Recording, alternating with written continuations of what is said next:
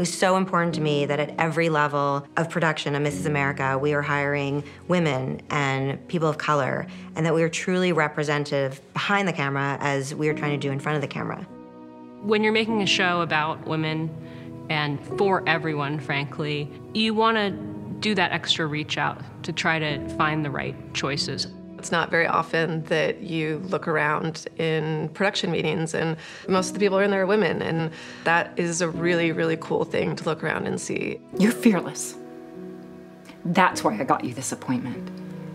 We had the most extraordinary group of filmmakers. It was an embarrassment of riches with how many talented women we were able to draw from. They'll say that women just can't pull off this sort of thing, and it'll be another 150 years until they let women gather like this again.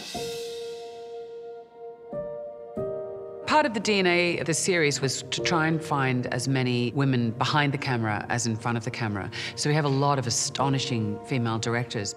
Each episode does have its own personality, and each director who we hired because we thought that they'd be very good at keying into the personality of those episodes.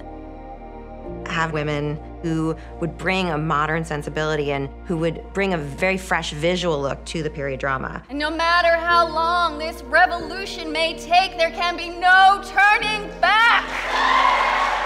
This project had the opportunity to live up to the story with regards to offering an equal voice to all people. Trying to make space for women in this industry is a very important one. As a woman in my field, at the level that I'm working at, that I can inspire others to think that, you know, they can do those kinds of things. Like, I see that there's no limits. I did it because I was the only one who had the audacity to shake this system up. The capabilities of women, all women, are endless. You got to see all of these women come in and really be able to bring together something quality and worth seeing. Changing this will take a very long time. We are dealing with 10,000 years of patriarchy and racism, but we must continue to move forward in waves.